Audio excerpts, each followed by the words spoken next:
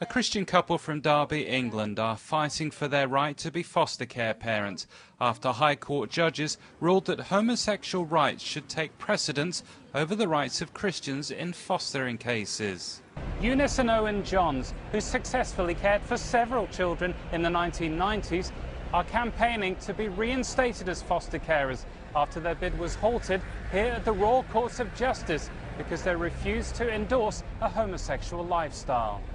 In a landmark judgment which will have a serious impact on the future of foster parenting and adoption in the UK, the High Court suggested that Christians with traditional views on sexual ethics are unsuitable as foster carers and are even potentially harmful to children. We did not believe it. We were shocked. We really were so disappointed about the whole thing. We thought this was a Christian country, and so to have that, the judges saying, you know, it was no longer a Christian country, we were really shocked to hear.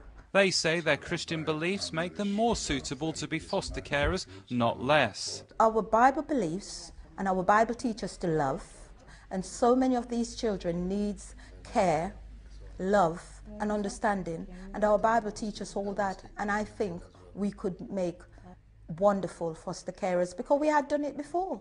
Andrea Williams of the Christian Legal Centre is representing the couple. What we have here is a situation where sexual orientation rights trump Christian rights. What we have is political correctness trumping Christian freedom.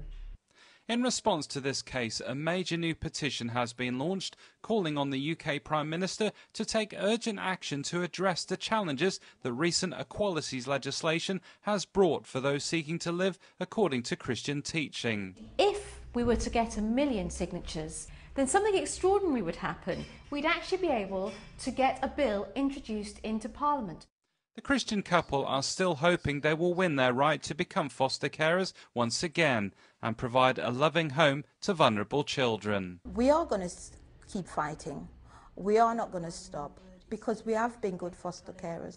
And so we love that type of thing, to see children, you know, children that are less fortunate, to give them a home, and there are lots of children.